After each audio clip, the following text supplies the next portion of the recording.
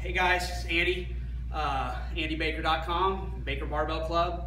We are right in the middle of a shoulder tricep workout. We are second exercise of the day. We just got done with a bunch of heavy presses. So on to floor presses is our second exercise of the day.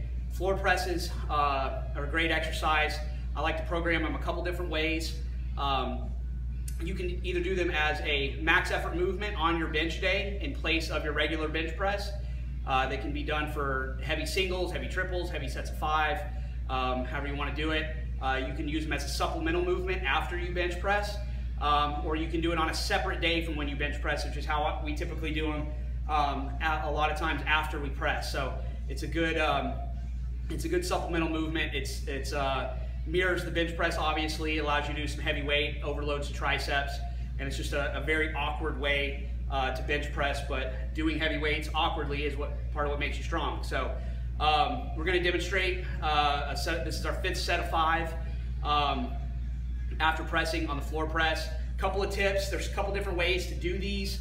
You can do them feet out in front of you, flat, or you can do them with your knees bent and feet flat on the floor. I prefer my knees bent with my feet flat on the floor. However, if you find that you like to cheat when you do that, in other words, you like to drive your feet into the floor and bridge your hips up, then you can make sure that these stay strict by just keeping your legs out straight out in front of you, having your whole leg flush with the floor, and that's a little bit harder. Otherwise, the mechanics are similar to the bench. You're still gonna try to keep an arch in your back, try to keep your shoulder blades tucked up underneath you. And then other than that, we want a nice good pause on the bench or on the floor. We don't want to be coming down and trying to do any kind of bouncing or anything like that. It's a good way to injure your wrist. And I also like to use always use a pair of wrist wraps on these. You've got your forearm wedged between a heavy barbell and the floor, and so you want to have a little bit of compression on the wrist just to keep them safe and keep them healthy. So I always use wrist wraps when I floor press.